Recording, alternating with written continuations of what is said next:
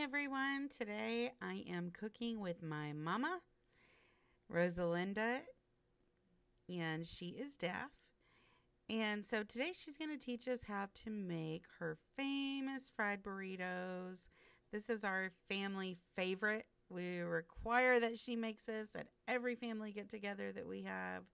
So today she's going to teach us how to cook it.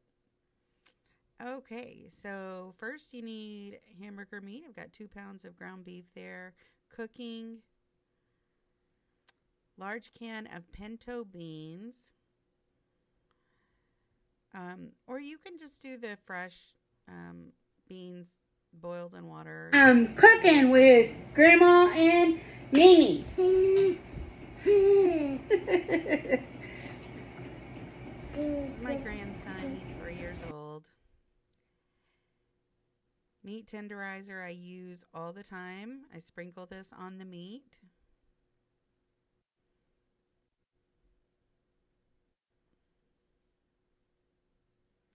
Perfect. Some of you are always asking where my mom lives and where our family lives on the farm. This is my mom's home. She has a small cabin on our property. And it's just for her and my stepdad, just the two of them. It's a small 1-bedroom cabin. It's really cute. They actually built all of it themselves. They designed it themselves. The hamburger meat that I'm using is from her cow. And the meat is really tender. It's not like the grocery store meat. It's kind of dry when you buy it from the grocery store. This is really tender. I'm not used to it. Wow. Well, it's all organic, grass-fed meat. So it is a little different than just the regular meat that you'd buy at a grocery store. And it's healthier and delicious.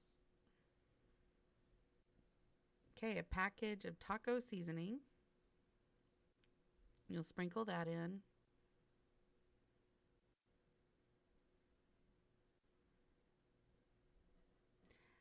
I've got a cup of water here, but I don't know. We'll see how much I use. Let's see.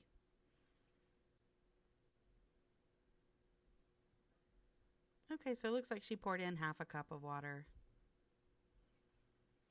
And she also said she doesn't want to put onions in today because the kids don't like onions. But if you want to add onions, you can. Or if you want to add bell pepper, you can. Or spicy stuff in it. This is bacon grease that I had. So I'm pouring this in a pan, a separate pan. And I'll add in flour, I guess 1 large tablespoon maybe.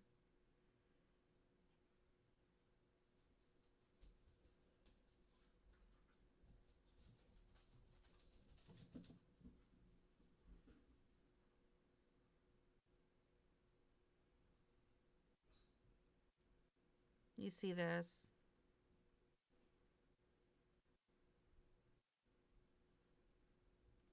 Okay, so it looks more like 2 tablespoons because that was a huge tablespoon. She didn't have enough bacon grease in that cup, so she went ahead and added a little extra canola oil in with the bacon grease. Just a little bit. And this is what it looks like with the flour and the grease.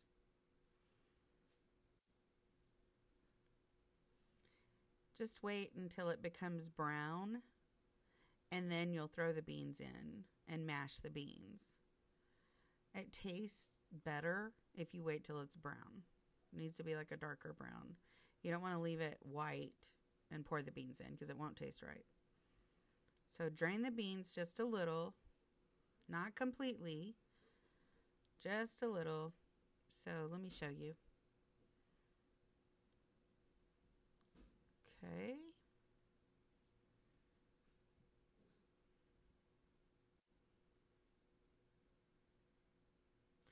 Put in some salt.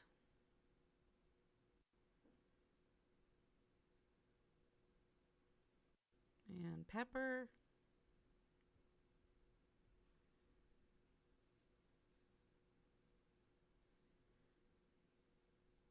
And I've got my bean masher here.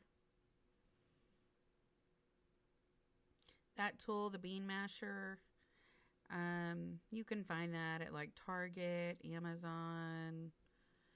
I think it's called a bean masher. Or maybe you could use a potato masher. But it's really inexpensive. It's around less than $5.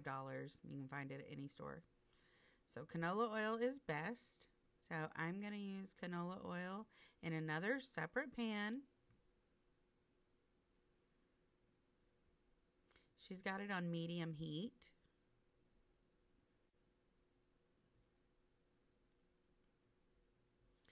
And this is to fry the tortillas with the meat and beans to make the burritos. So this is the tortillas I use.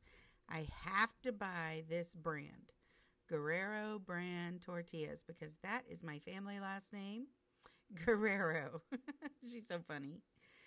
That's her preference and brand. So you fill it with the meat, beans.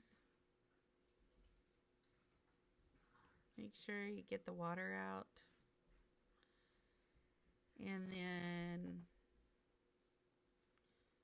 sprinkle some cheese, Mexican cheese.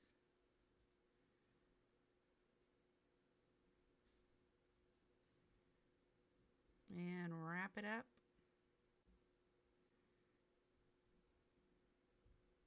And then fry it.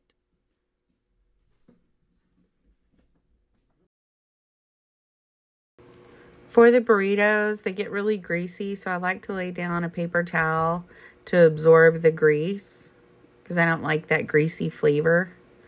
So lay the paper towel down and fry them up.